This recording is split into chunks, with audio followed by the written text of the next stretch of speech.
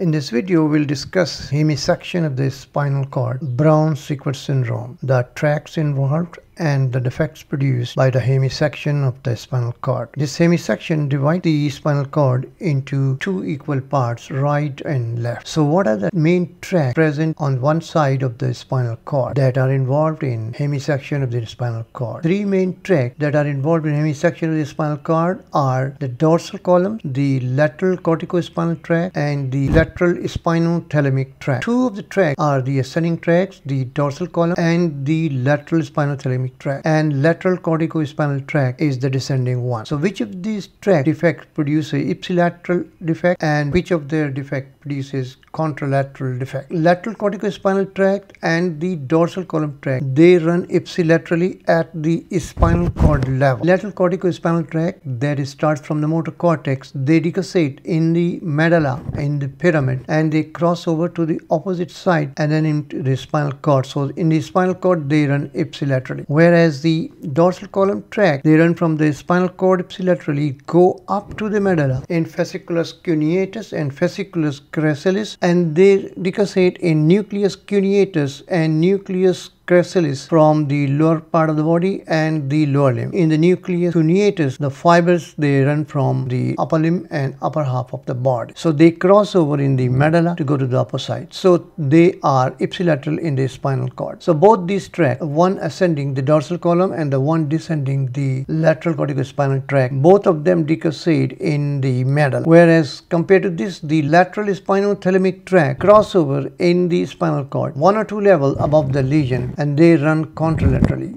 So a defect in lateral spinothalamic tract which cross over in the spinal cord will produce defect on the opposite side of the body, and a defect in the lateral corticospinal tract and the dorsal column tract will produce a defect on the same side of the body. And also there is involvement of the anterior horn cell of the spinal cord. So what are the effects produced due to damage to lateral corticospinal tract? It produces ipsilateral upper motor neuron type of dysfunction below the level of lesion, and upper motor neuron lesion produces spasticity, hypertonia, hyperreflexia, and positive Babinski sign ipsilateral side, whereas the anterior horn cell involvement produces lower motor neuron type of defect which causes muscle atrophy, hypotonia, and hyporeflexia on the same side of the body or ipsilaterally at the level of the lesion.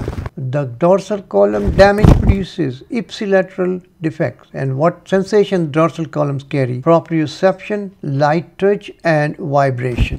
Whereas the spinothalamic tract damage will produce contralateral size sensory loss, one or two level below the lesion. So the anterior horn cell defect is the only one which produces a defect at the level of lesion, whereas lateral corticospinal tract, the dorsal column, and the spinothalamic damage produces a defect below the level of the lesion. A lesion of the cervical region also produces Horner syndrome ipsilaterally. So how to differentiate between the spinal cord lesion from the higher center hemiplegia? A spinal cord lesion does not produce a weakness of the face or cognitive and language disorder. In spinal cord lesions, a horizontal line is the hallmark and defines the upper limit of the sensory, motor, and autonomic defects. So what's the upper limit of the sensory defects in spinal cord lesion? In sensory lesions, there is hyperesthesia or hyperpathia at the upper limit of the horizontal line. In unilateral sensory lesions, horizontal line is one or two segments below the level of the lesion. In bilateral lesion, the horizontal line is at the level of the lesion. And what's the upper limit of the motor defect at the horizontal line? There is flexidity, atonia, and areflexia, involvement of the anterior horn cell. And what's the autonomic defect? Absent sweating below the level of the lesion.